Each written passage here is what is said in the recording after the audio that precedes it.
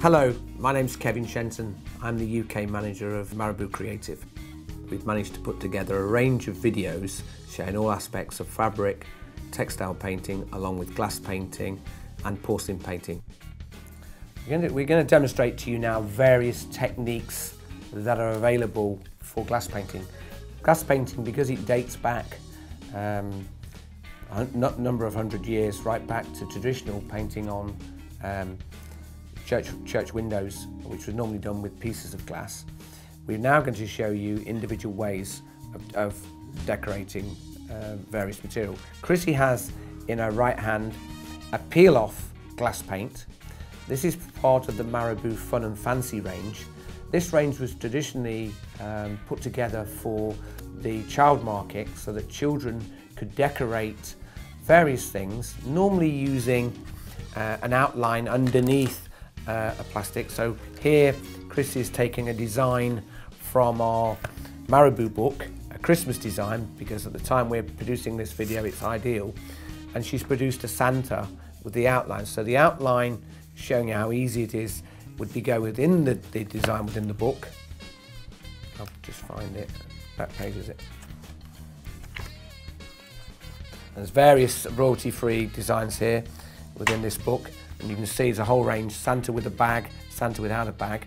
And all we've done here is we've outlined using an acetate sheet onto it, but again you can use a self-adhesive piece of vinyl, you can use a clip frame, you can use glass. But again, Chrissy's outlined this, she's just completed it and allows it to dry. Really overnight would be ideal with the glass outline, because you've put an outline which is very much like the lead. And now Chrissy's going to use the Marabou peel-off water-based Fun and Fancy paint to decorate this so that you can actually have a theme. Now this is peel-off window design, and peel-off window design is another form of glass painting, but generally this has been used for the children's market. We now have quite a few customers who use this for professional market for decorating. So Chrissy will go in and we'll decorate this using our red, pink in colour when it's first applied, and black to give an outline, and use the white as the snow effect for the beard using Marabou's Fun and Fancy. I'll let Chrissy take off a wonderful piece of artwork and we'll apply it to a mirror. So you see we've allowed this to dry. This is a glass technique using Marabou Fun and Fancy glass technique. These plastic sheets can be used time and time again, so you don't have to throw this away. Give it a wipe afterwards. Chrissy's taking it off the sheet, ideally with warm. If you find it's not dried, allow it a little bit longer to dry.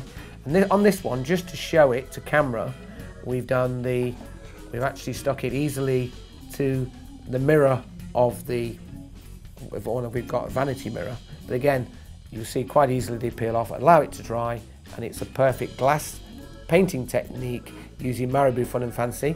If the child gets fed up of that situation, wants to stick it on a tile in the bathroom, wants to stick it on the refrigerator, perfectly ideal for that, and it will stick virtually anywhere. And then when to take it off and reapply, a little bit of warmth from a hairdryer, and that's perfectly easy. Glass painting technique using Marabou Fun and Fancy.